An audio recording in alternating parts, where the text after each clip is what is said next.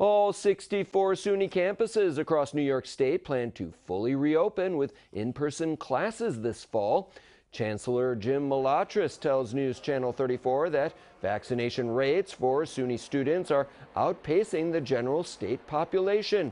So schools like Binghamton University and SUNY Broome will return to the classroom with no capacity limits. The only restrictions will be for those who remain unvaccinated. They will be required to continue masking and social distancing, as well as be subject to weekly COVID testing. They may also be barred from sports and special events if unvaccinated. Malatras says BU and SUNY Broome have done quite well with student vaccination rates. I think Binghamton University, as a couple of weeks ago, was like 80% of their students have been vaccinated. In Broome, it's like 77% of their students have been vaccinated, so that's good.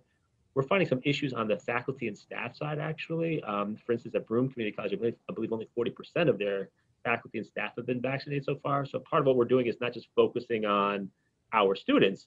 We want everybody to be vaccinated because we want to make sure everybody is able to enjoy the college experience.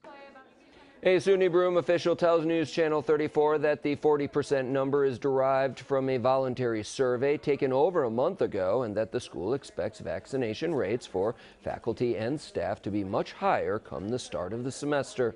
The SUNY system has launched a 30-day Vax Challenge using social media messages, many by fellow students, to encourage the unvaccinated to get their shot. You can catch my entire Zoom interview with the Chancellor at binghamtonhomepage.com.